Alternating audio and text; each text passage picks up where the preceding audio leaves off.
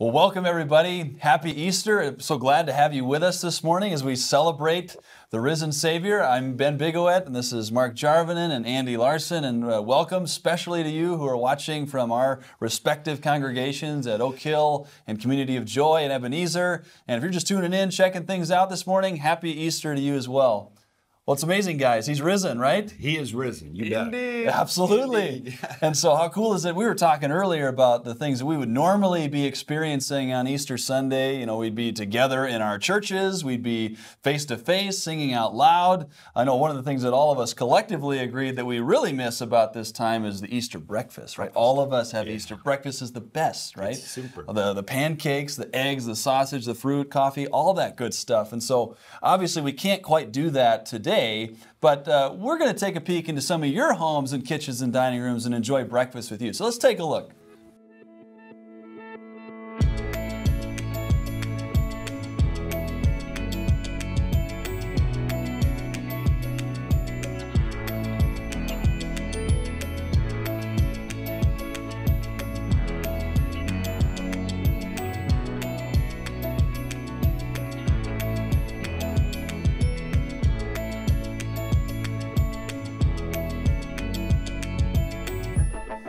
Wow, this is good stuff. This is great. Next best thing. Thanks everybody for sending those in. Fun to share breakfast with you this morning. Did you guys hear that? Yeah.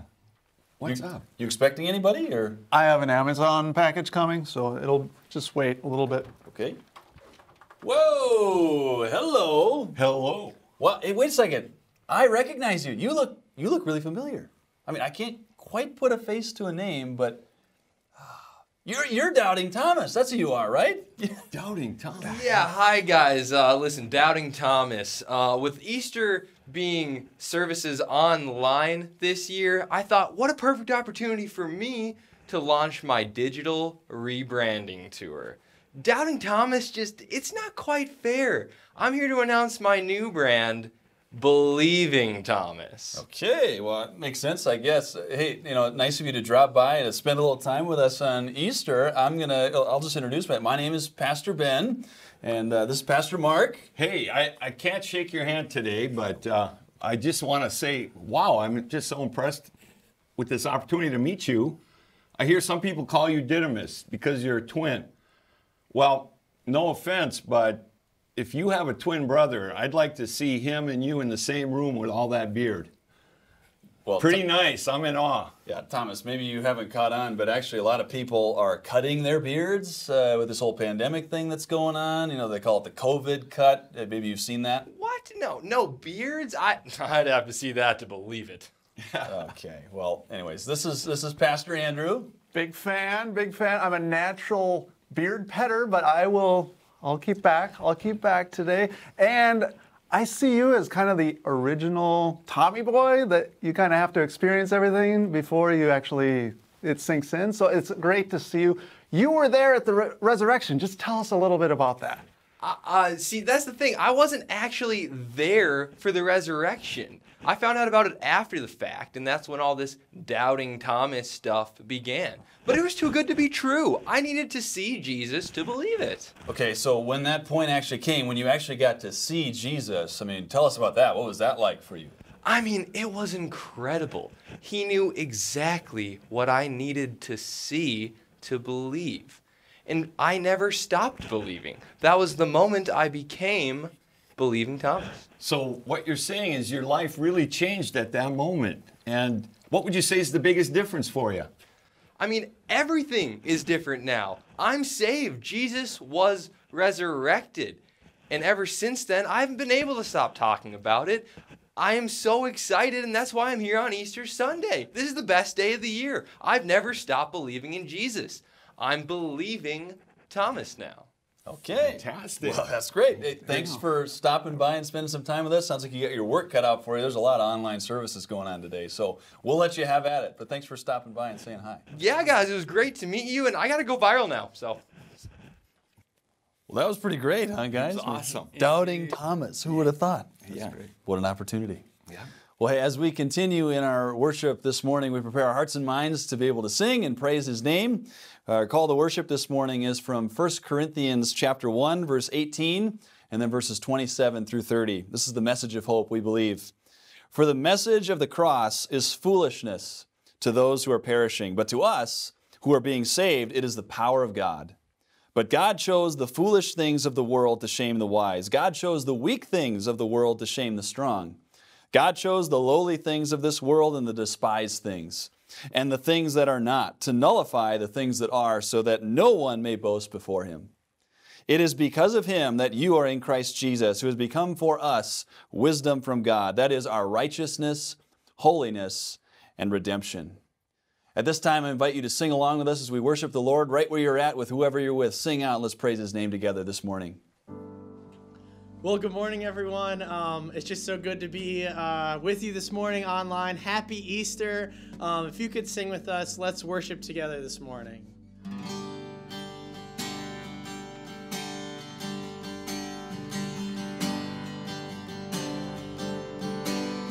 And oh, to be like you, I give all I have just to know you. And Jesus, there's no one beside you. Forever the hope in my heart. And grace, what have you done? And murdered for me on that cross. Accused in absence of wrong. My sin washed away in your blood. Too much to make sense of it all. I know that your love breaks my fall. The scandal, the grace, you died in my place, so my soul will live. And oh, to be like you, I give all I have just to know you.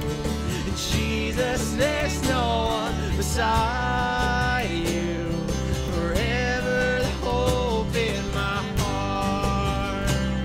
And death, where is your sting? And death, where is your sting? Your power is as dead as my sin. The cross has taught me to live. In mercy, my heart now to sing. The day and His trouble shall come.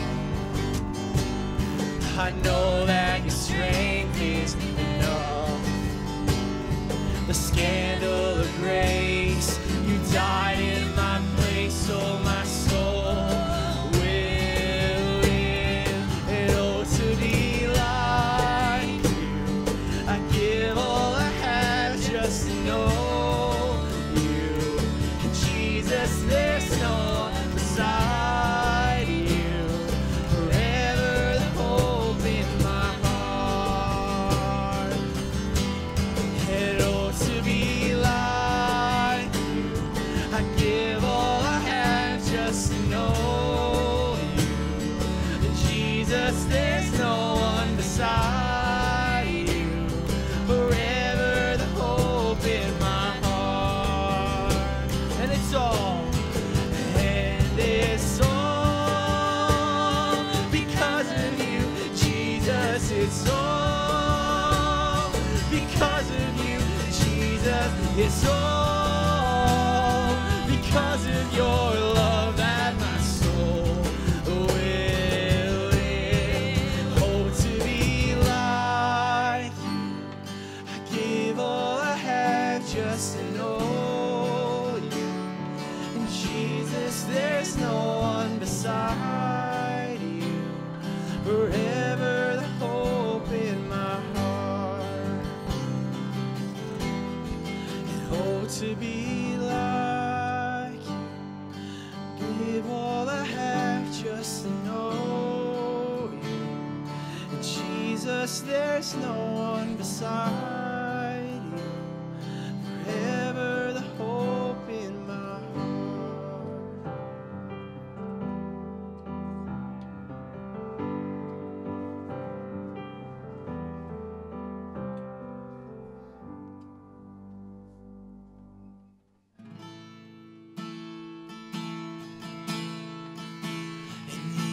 are stronger, and you are stronger.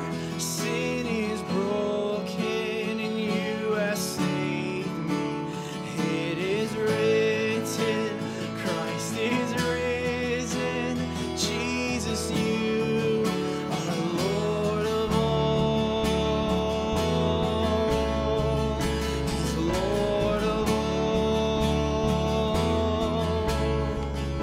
And there is love that came for us, humble to a sinner's cross. You broke my shame and sinfulness. You rose again, victorious.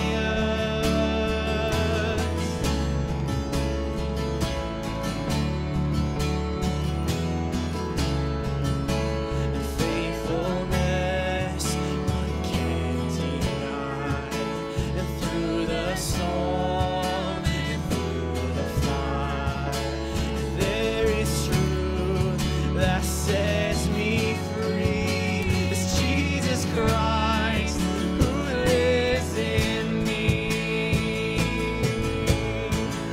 And you are stronger, you are stronger. My sin is broken, you have saved me. And it is written, Christ is risen. Jesus, you are Lord of all.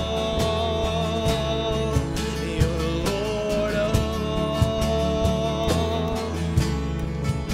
And no beginning and no end. Oh, you're my hope and my defense.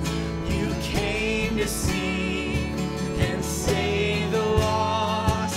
You paid it all upon a cross. Yes, you did. And you are stronger. And you are stronger. My sin is broken. You have saved me. And it is written, Christ is risen. Jesus, you are Lord of all.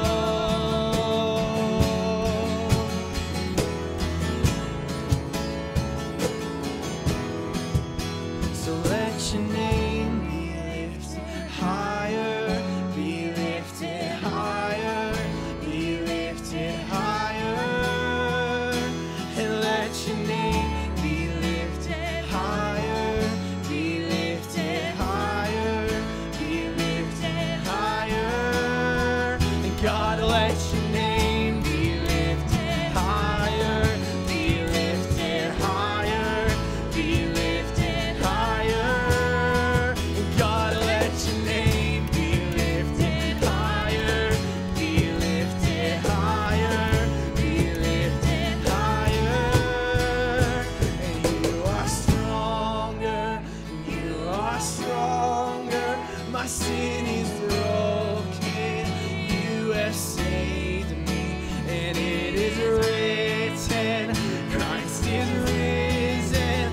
Jesus, you are Lord of all. You are stronger, you are stronger. My sin is broken, you have saved me. It is written, Christ is risen.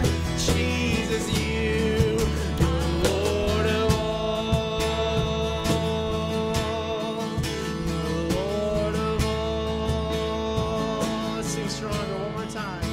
And you are stronger, stronger. Sin is broken, you have saved me. And it is written, Christ is risen. Jesus, you're Lord of all. You're Lord of all.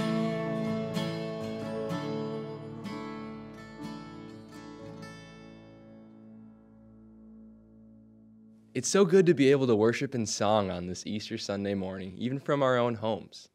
Our scripture reading this morning comes from Romans 6, 3-11. Or don't you know that all of us who were baptized into Christ Jesus were baptized into his death?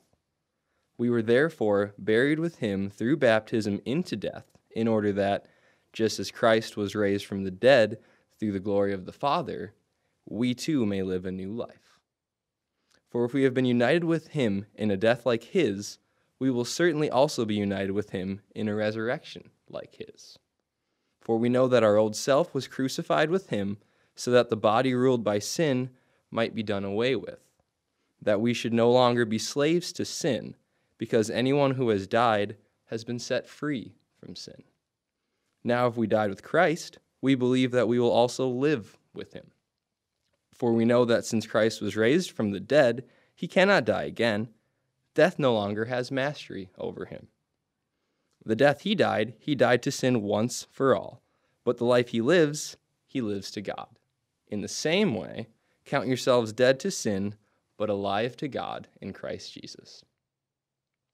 Heavenly Father, we thank you so much for this opportunity this morning to come to you on Easter Sunday, and we approach the throne with such awe and joy over what your Son has done for us.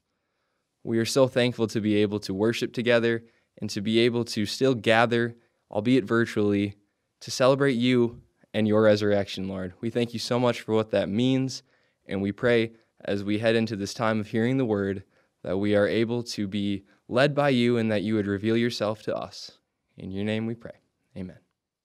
Well, guys, what a treat it is to be getting to celebrate Easter with you and talk about this life-changing reality that is the resurrection of Jesus Christ. And some of you might be wondering why we're all sitting up here like this at the same time. And the truth is that we couldn't all agree on who was going to give the Easter message. So it kind of became a big argument. So rather than do that, we figured we could just all do it together. So, I mean, it didn't actually go down that way. We're reconciled. Yeah, it's fine. It's going to work. So, but today we get to celebrate the fact that Jesus is alive, that he's living and he's at work in our lives. And I feel like this year that kind of carries a really special significance. I mean, we are invited to live in the reality of Easter every year, but I think this year with all the things that have maybe been had to change or be readjusted or rescheduled, I'm so thankful that Easter doesn't fall into that category, that Easter isn't canceled, Easter isn't rescheduled, it's already happened at the perfect time. And even though people have tried to cancel Easter, there's been things like the cross and the tomb and the large rock, and even Satan himself tried to say, this isn't happening, and yet think again. And so Easter came, right? Nothing could stop it. Absolutely. Yeah, it just came. And to borrow the words of a big green Grinch, it came. Somehow or other, it came just the same. And so together, let's look at this amazing reality of the resurrection. From Matthew chapter 28, reading the first 10 verses. After the Sabbath, at dawn, on the first day of the week, Mary Magdalene and the other Mary went to look at the tomb. There was a violent earthquake, for an angel of the Lord came down from heaven and going to the tomb, rolled back the stone and sat on it. His appearance was like lightning, and his clothes were white as snow. The guards were so afraid of him that they shook and became like dead men. The angel said to the women, "Do not be afraid, for I know that you are looking for Jesus who was crucified. He's not here. He is risen, just as he said. Come and see the place where he lay. Then go quickly and tell his disciples, he is risen from the dead and is going ahead of you into Galilee. There you will see him. Now I've told you." So the women hurried away from the tomb, afraid, yet filled with joy, and ran to tell his disciples. Suddenly Jesus met them. "Greetings," he said. They came to him, clasped his feet, and worshipped him. Then Jesus said to them, "Do not be afraid. Go and tell my brothers to go to Galilee. There they will see me." Now, I think I can speak for everybody that's sitting here and saying that this would have been spectacular, right? Almost unbelievable. I mean, how incredible would it have been to see the reactions of these women as they were making their way and on their way to the tomb? I mean, put yourself in their situation. I'm sure there was many emotions that were kind of swirling around in their minds and hearts after all that they had seen the last couple of days. They were probably still in mourning. They were probably still thinking about all they had been witness to and how it had all happened so fast. Jesus, who they had been following for years, had been taken away from them. He had been arrested and crucified and buried in less than a day. They were left with so many questions and all these things left unanswered. And needless to say, all these feelings going on inside of them, we can pretty well assume what their expectations were going to be as they made their way to the tomb. We're told they had brought spices and perfumes with them to anoint Jesus' body because he had been dead for several days and decay had no doubt started to set in. And Mark's gospel account even tells us that as they were on their way to the tomb, they were wondering to themselves, how are we going to roll away this big stone that's in front of the entrance? I think it would be more than safe to say that what they saw instead was something that completely took their breath away. Their eyes were deceiving them, right? I mean, this absolutely is the last thing they were expecting to see. There was no sign of the guards that had been posted around the tomb. The large immovable stone had been rolled away, and what's more, there's this bright glowing angel sitting on it, kind of taking everything in as what he had just witnessed. The missing body, the angel's news to them that Jesus wasn't there, that he was alive.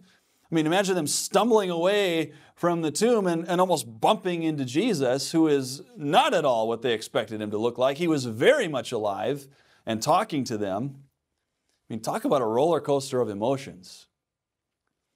When I think of the vast contrast of what these women saw versus what they were expecting to see, my mind goes to an experience in my own life when I was in 5th grade. And I remember it was a summer evening. It was near dusk. At that point where the sun is kind of just about to set below the horizon line, and I just finished riding my bike and was walking back to the house, and I just happened to glance up our driveway into the setting sun, and that's when I saw it. It was the largest bird I had ever seen in my life, just glistening in the background of the sun, and it looked like it was an ostrich. And so at this point, you better believe I'm like rubbing my eyes in disbelief, going like, what is this? What am I seeing? What did I have for dinner again? What is going on here? And so I started to approach this towering figure, and it just kind of glided into the ditch. And by this point in time, my siblings and my dad had seen my curiosity, and they were right there with me. And sure enough, it was an emu that was running across our yard and entering into the bean field behind me. Now, just for reference, this is a picture of an emu, okay? And also for reference, emus are native to Australia, as in only Australia. So I have photo evidence and eyewitness accounts to prove this, of course, but the question becomes, what's an Australian bird doing in the backyard of rural Minnesota? And I will say that's a story for another time, but needless to say, of all the options of birds or animals that I could have seen in my Minnesota backyard, it would be safe to say that one of the last things I would expect to see is an emu from Australia, which I did. Now, if it can be believable that I saw an emu in my Minnesota backyard, I wonder what the believability is of someone seeing someone who was dead but is now alive. I mean, how amazing it must have been for these women to come to the tomb that morning and have all their expectations turned upside down as they spoke with the risen Jesus. Easter is amazing, Ben, and it's comforting too, but my heart goes out to people who have a hard time believing or just refuse, for whatever reason, to believe, claiming that the resurrection was something based on fake news, something that somebody desperately wished or needed to be true, but was knowingly based on outright lies. Actually, as Christians, we do believe in Easter by faith. But it's not a blind faith, and that's what I think people don't understand. It's not an uninformed faith. We have eyewitness accounts from people who offer very solid evidence that the resurrection really did occur. And that's an important piece of evidence, the historicity of the resurrection. There's plenty of historical data that honest investigators haven't been able to ignore or simply explain away. We've already heard from the gospel record that was read earlier by Ben that the heavy stone that covered the entrance to the tomb had already been rolled away after his death on the cross. And by the next morning when the women came to check the tomb, they were going to anoint the body of Jesus, the stone was rolled away. And so I want you to consider with me this morning several evidences for the resurrection that I think are very important and which critics of the resurrection really haven't been adequately able to explain. First of all, Jesus' body was missing. Some say that even after the hideous manner in which Jesus was tortured and died, proven by a Roman soldier's thrust into the side of Jesus with a spear, and how an issue of water and blood came forth, indicating death, that Jesus wasn't really dead when he was laid in the tomb, and somehow he escaped the tomb on his own, which seems highly unlikely to me given his condition when he was laid in the tomb. Some say that the Jews conspired with Rome and took the body of Jesus. But think about that for a moment. If the Jews could have produced the body and stopped the preaching of Jesus' resurrection, don't you think they would have? But they didn't. They couldn't because they didn't have the body. Neither did the Romans. Another point is that some say the body was actually stolen. As stated, though, the Jews certainly had no motive to steal the body of Jesus any more than the Romans did. Aha, you say. The disciples must have stolen it. But what about the Roman guards who were on duty? That was mentioned in the scripture reading.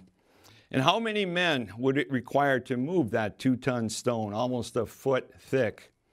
And what about the disciples' initial disbelief of the women's report on Easter morning? The facts just don't point to the disciples stealing the body of Jesus. And so you have the empty tomb that provides convincing truth, convincing proofs for the resurrection, but there's more evidence to look at. Jesus was seen by many after his resurrection, and this is no small point. Not only by his disciples and the two on the road to Emmaus was he seen, but Paul says in 1 Corinthians 15 that he was seen by as many as 500 people at one time. Furthermore, another point is that even if the disciples had stolen the body, and we've already demonstrated how unlikely that seems, why would they later risk their lives for something they knew to be a lie? I mean, people just don't die for what they know isn't true. The disciples became passionate evangelists, all of them, after the Pentecost event, where they received the Holy Spirit, and putting their lives on the line for the sake of the gospel was something they willingly did, passionately. In fact, John was the only one of the disciples who was alive after Jesus' crucifixion who was not martyred as a Christian witness. Fifthly, besides how do we really explain the rapid growth of Christianity after the death of Jesus? Thousands believe these resurrection reports within weeks after the event itself. You read the early chapter of Acts, the end of the second chapter of Acts speaks about 3,000 people coming to faith as a result of Peter's sermon on Pentecost Day. You know, it's true that you can perhaps dupe an individual or even a small group, but it's pretty hard to dupe the masses who would have heard that sermon that day and come to faith as a result by the thousands. And so a final proof would be that even the secular historians of that era referred to the resurrection in some of their writings. Names like Thallus, Suetonius, Tacitus, and Pliny all record the references to this particular event. Even the Jewish historian Josephus also wrote about Jesus' death and resurrection. So having given some of these proofs, these evidences, where does that leave us after hearing them?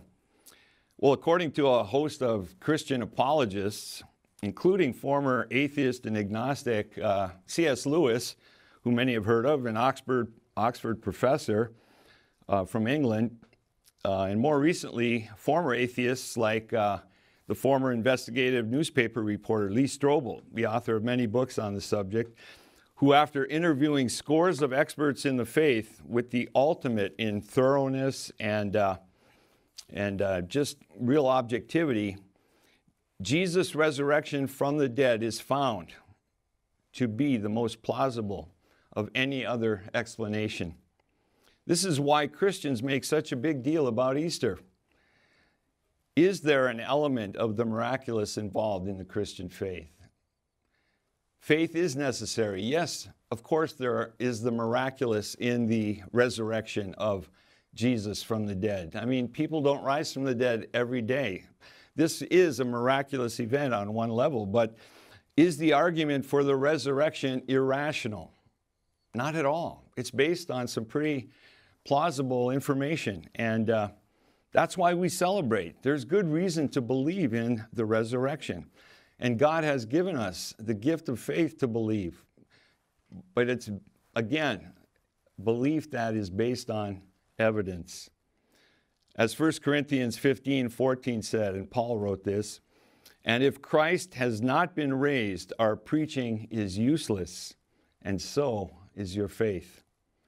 There would be no Christianity today without the resurrection. Jesus' resurrection from the dead demonstrates convincingly that Christ is who he said he was. Furthermore, Jesus' resurrection validates his divinity. It sets him apart from all other great religious leaders who have ever lived.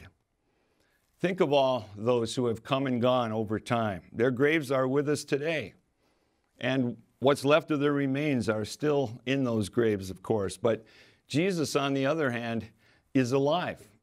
There's no evidence of his body left behind. The historical evidence for the resurrection overwhelmingly supports Jesus' own claim and the faith of multitudes over generations that he alone is the true Son of God, the only way to salvation.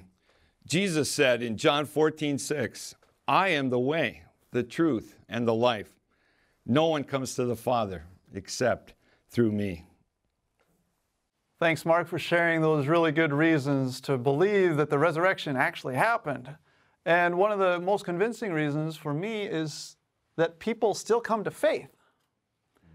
The resurrection power is still at work. At the end of Matthew 27, around 52 and 53, there's these weird verses that at the resurrection of Jesus, there are other people, other saints walking around Jerusalem. It's like the resurrection power of Jesus just had to kind of spread out and just popped up everywhere. And it's still happening today. And then we go to Ephesians 1, verses 19 and 20. We see that faith happens because of this resurrection power. There was a young man, he just full of anger, taking it out on his family, and his wife and his mother-in-law were believers, and his mother-in-law was getting sick. And it was beautiful how the church gathered around that family, loving them. And after she passed, this man, he said, "I'm going to church." And everybody was like, what good can come from this? He's just going to make a scene. He's going to make, who knows what he's going to say. And there was good reason to believe that, because he sits down in the back pew, arms crossed, staring down the pastor. Thankfully, it wasn't me. And by the end of the sermon, by the end of the service, he's down on his hands and knees, seeking God's forgiveness, wanting to make things right with his family. The resurrection power at work, creating faith. There's a woman, I met her when she was about 90, and you didn't want to mess with her. You didn't want to get on her bad side. And I must have, because there was one day of utter frustration with her, and I thought to myself, thankfully I didn't say it, I thought to myself, Lord, how can you work through this woman? And a couple days later, I was reminded, Andy, why should I work through you? How are you any different? Your sins are probably more socially acceptable. That's the only difference. You're both sinners. And thankfully, I confessed my sin to God, received God's forgiveness, and that lady, she passed away this spring. And she lived with her son and her daughter-in-law, and that relationship was, shall we say, complicated. And I was kind of wondering, like, after that service, what's going to happen to this family? Are they just going to be glad to be done with Christians? After the service, the son comes up to the pastor and says, you know, my mom, she prayed to Jesus. Can you teach me how to do that? Resurrection power, still at work today, bringing new life. Well, those are some really amazing examples of this resurrection, new life power that we're talking about, Andy. And I think that all of us are getting this greater sense of how broad and wide of an impact that Easter not only has had, but is continuing to have. I mean, this story began with Jesus coming back from the dead, but it didn't stop there, right? This power and this ability that God has to create new life from something that's dead is something that He continues to do over and over and over again. It's like His specialty. And so that's the amazing reality of the stories we just heard, because the reality is for those of us who are believers, stories like that aren't just like someone else's experiences or things that are happening out there. They're your story too. They're my story and your story. You and I have been raised to new life too, all because of Jesus.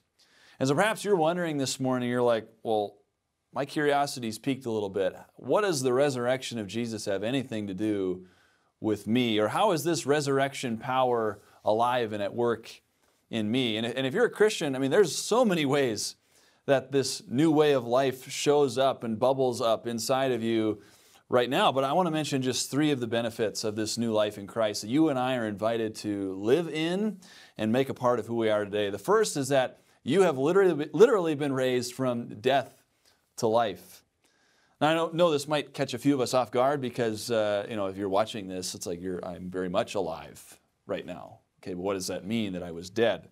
And yet we know that because of sin, the Bible tells us that we were as good as dead because of our sin and our wickedness and our inability to defeat it. And then we see God stepping in and intervening on our behalf to give us life through His Son.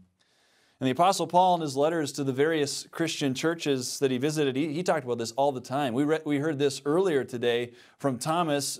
For Drew, we heard it from Drew. We're reminded about this opportunity that God reminds us that we have literally been brought from death to life. In both Ephesians and Colossians, Paul uses this phrase of us being dead on account of our sin, but God making us alive in Christ. So this truly is a new life that we're not only invited to live in, but it's a gift that we receive. Now, the second benefit of this new life is that we have guaranteed and assured victory over sin. I mean, think about that. Now, that doesn't mean that we won't sin anymore. I think all of us would say that sounds nice, but that's not how it's going to work. We will continue to have this battle with sin our whole lives, but sin does not have the final say or the final victory. I'm sure each of us have those struggles that we carry around with us, those sins that always try to have the upper hand in our lives, the ones that you just can't seem to shake, or the ones that you thought weren't going to be a problem anymore, or even the ones that you don't even notice anymore because you do them so often. But how big of a relief is it for us to know right here, right now, because of the resurrection, that sin no longer needs to define you. That because of Jesus' triumph over sin and death, His victory is your victory. In 1 Corinthians 15, the Apostle Paul puts it this way. He says, "Where, O death, is your victory? Where, O death, is your sting? The sting of death is sin, and the power of sin is the law, but thanks be to God. He gives us the victory through our Lord Jesus Christ." And this third benefit I want to mention this morning is the fact that this new life that we're given is a refining and a renewing process. Right? We're forgiven, we're given new life, we're assured victory in Christ, and yet all of us are very much a work in progress still, aren't we? Just last night, I got a chance to view what it's like to have this renewing, cleaning power going on. There's the work of the Holy Spirit inside of each of us. The main line in our sewer backed up into our basement. And so let's just say that there was lots and lots and lots of, we'll just call it dirty water floating around. There's a lot of junk down that pipe. And it took a lot of time to clean up. My wife and I, we spent hours on our hands and knees mopping and scrubbing and drying. And we used lots and lots of bleach. And in the end, it was like a complete transformation of our basement. In much the same way, the stinky sin in our lives has a tendency to be stuck deep down in who we are. And there are definitely times where that bubbles over out of the surface of our lives like raw sewage too. But thankfully, we have something way more powerful than bleach. We have the literal Spirit of God living inside of us that's constantly scrubbing and constantly renewing and constantly cleaning. It's a lifelong process, and yet as this transformation is taking place, it's making us more and more in the image of God. I mean, think about it for each of you. If you're alive today, there's a good chance that you have parents, you have their genetic makeup and material, and maybe when you were born, someone maybe commented on how much you looked like your mom or your dad. And perhaps as you've grown older, the physical resemblances perhaps become even more and more prominent, right? But there's also something else that happens too. And it's not just the physical attributes that begin to take a resemblance, but it's also our actions and our attitudes. I mean, how many people have said to themselves that they're not going to do those quirky things that they see their parents do, and then lo and behold, they get older and they realize, oh no, I'm sounding just like my dad. Or that is totally something my mom would do. This new renewing life continues to shape and refine and transform our attitudes, our actions, and our image to become more and more like our Savior, how it was designed and intended to be from the beginning. In 2 Corinthians 3, we see this reminder played out. Paul writes, "So all of us who have had that veil removed can see and reflect the glory of the Lord. And the Lord, who is the Spirit, makes us more and more like Him as we are changed into His glorious image." So the fact and the reality that Jesus is alive makes all the difference in the world for you and me right now. And it's still changing our lives today. Ben, I so appreciate what you just had to say, and you're right on with that analysis. But, I mean, you're one of these guys that has the perfect sermon illustration come up at just the right moment. I mean, who could compare their sin to raw sewage unless you'd been working down in your basement after your plumbing problem yesterday? That's awesome. But I just want to say that that changing and that renewing process, as you mentioned, goes on throughout our lives, and it leads us every single day right on into heaven, where we'll be face to face with our Savior and enjoying eternity with Him. And I can't tell you how many I've talked to in life who are bent on just being very short-sighted in their lives. They're living for today by and large. They're living trying to climb the ladder to success, as they would define success, for this life, only to discover at the end of it all that after all that climbing, all that effort, their ladder was leaning against the wrong building. They get to the top of whatever goals they have, and they're saying to themselves so often, is this all there is to life? A while back, I came across a verse that I felt was quite interesting in Ecclesiastes chapter 3, verse 11, in which the teacher says, "He," meaning God, "has also set eternity in the hearts of men, yet they cannot fathom what God has done from beginning to end." And that verse just struck me, just how important that is, the thought that God has given us this internal longing for heaven. And I think it's something the human race has. I mean, the human person is restless, Augustine said, until they find their rest in Him.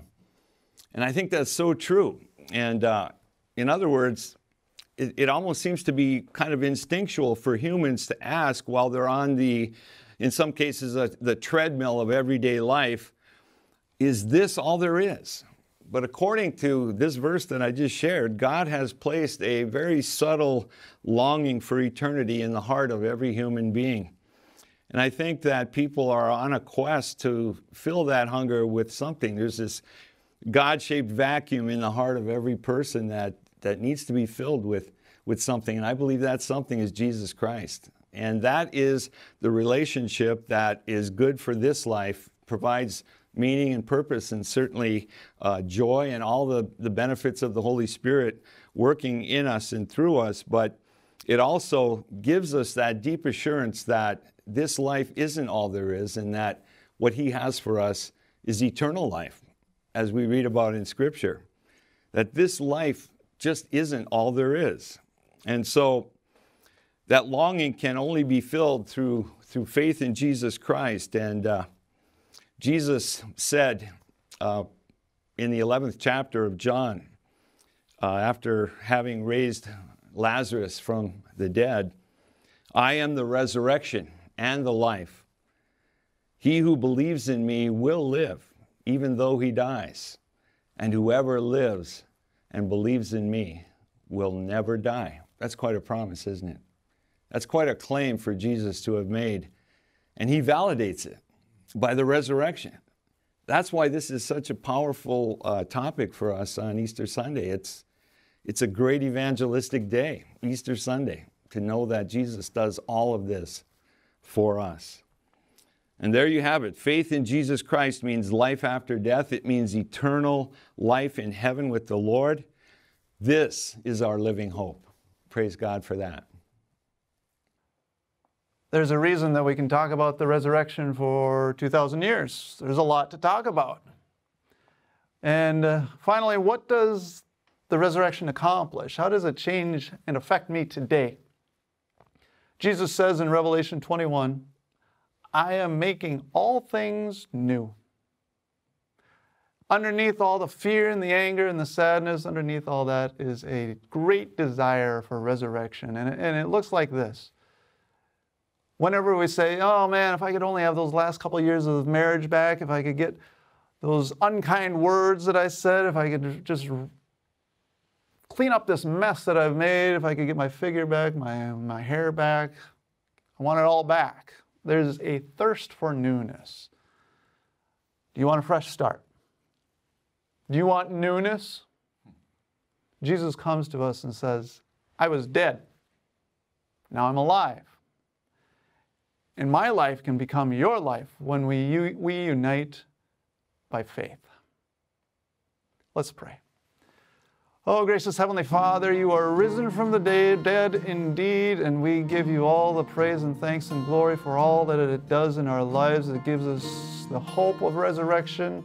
It gives us conquering over sin and death, and our hearts are just so full today because you've made them full. We thank you so much that we can celebrate even today, even while we're separated. And we pray this in the name of our risen Lord and Savior, Jesus Christ. Amen. If you could join with us and let's continue worshiping together this morning.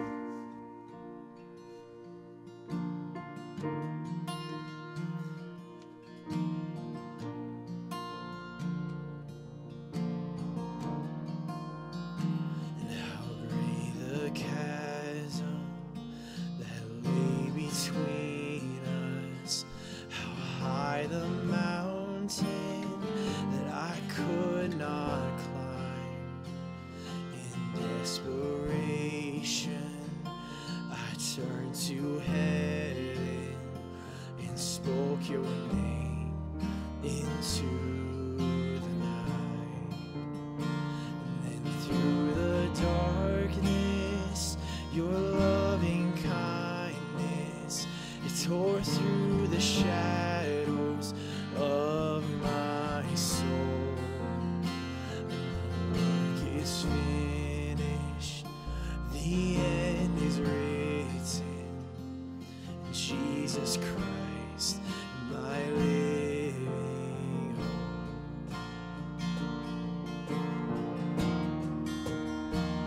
Who could imagine so great a mercy, and what heart could fathom such boundless grace? And the God of ages stepped down from glory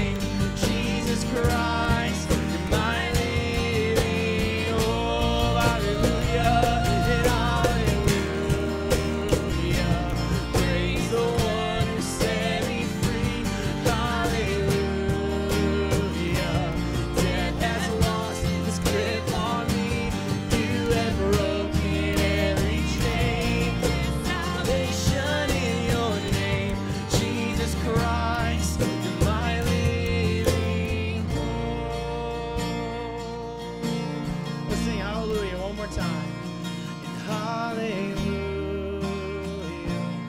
Praise the one who set me free, hallelujah. Death has lost its grip on me. You have broken every chain. There's salvation in your name, Jesus Christ, my living hope. Jesus Christ, my living hope. Jesus Christ, you're our living hope.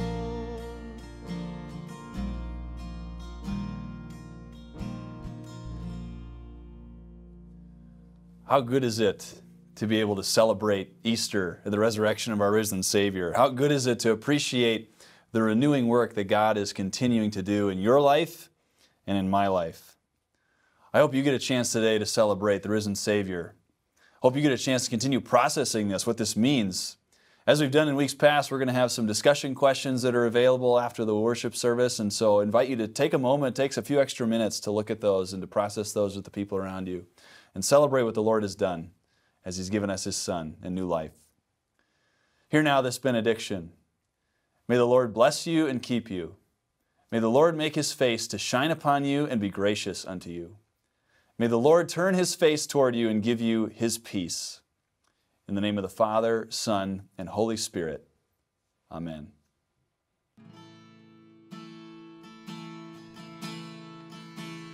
You are strong.